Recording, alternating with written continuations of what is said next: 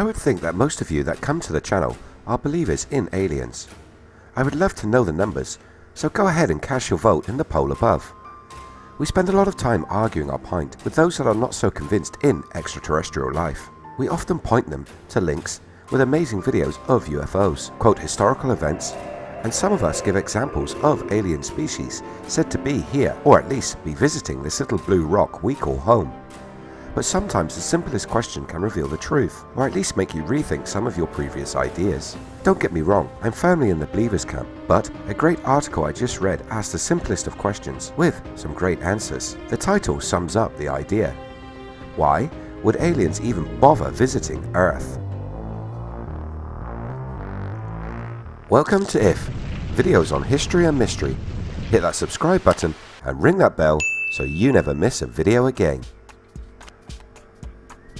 This article was written by Lewis Dartnell and looks at the different reasons as to why or why not extraterrestrials would want to come to our world, and it asks some great questions and gives some real good answers. Mr. Dartnell is an astrobiologist who has spent many an hour working away in his lab. He looks at extremophiles, creatures that live in the most inhospitable parts of our planet. This research is then used to theorize about life out in the furthest reaches of space. He does comment that he believes that the majority of life that is out there would be made up of these hardy microbial single-cell organisms, and is a skeptic when it comes to advanced alien civilizations. So, if you're a believer, that's all good. If you're not, put that to one side for the moment, and let's say there is at least one intergalactic advanced alien race out there.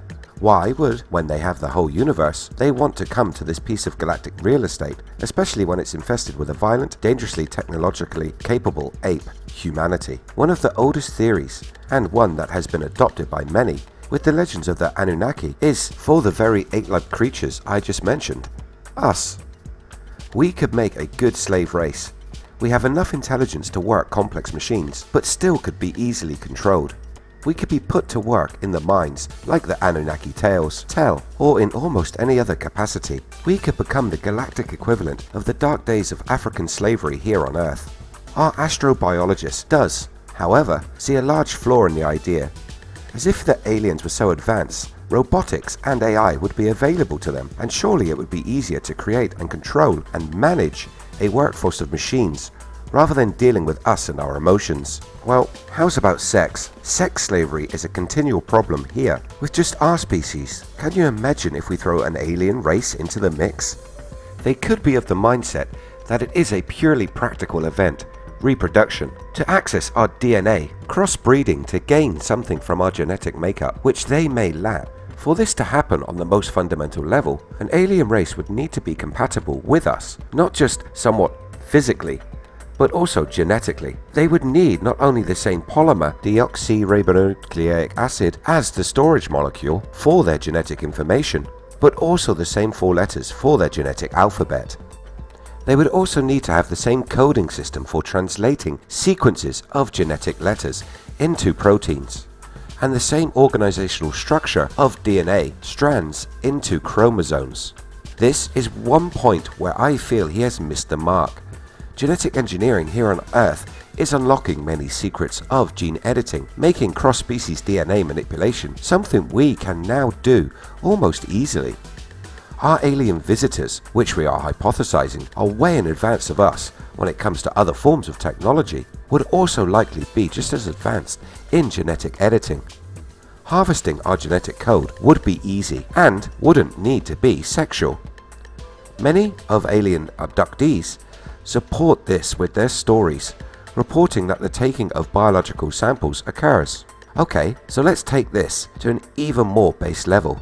Could we be an interstellar rest stop, somewhere for ET to stop, stretch their legs, and grab a snack, that snack being us? The question our scientist asks is whether an alien's biochemistry would be capable of digesting us. He explains how our cells are made up of various organic molecules, proteins, polymers of amino acids, nucleic acids, DNA and RNA, and membranes of phospholipids. We need to replace our genetic structure for our bodies to grow and repair themselves. We do this by taking in the basic building blocks from food sources such as animals and plants. Our digestive system breaks them down into their component amino acids, sugars, and fatty acids, which we then use as our building blocks.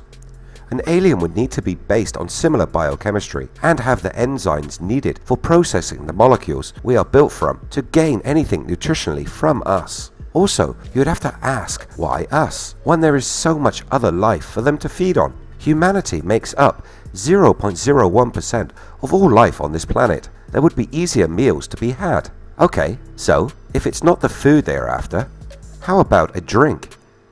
We know that one thing we think of as a necessity for life to grow, and that's water. Could water be the resource that they covet? There is a problem with this idea as well. He states that there are a lot of far better sources of water in space, and that in fact, current models think that Earth first formed from a swirling disk of gas and dust around a proto-sun, and that young Earth was a pretty dry place. The water to fill our oceans was delivered much later by a barrage of comets and asteroids coming from the colder outer regions of the solar system. Europa, a moon which orbits Jupiter, contains more liquid in the global oceans beneath its frozen surface than our entire planet, and it would be a far better source of good old H2O.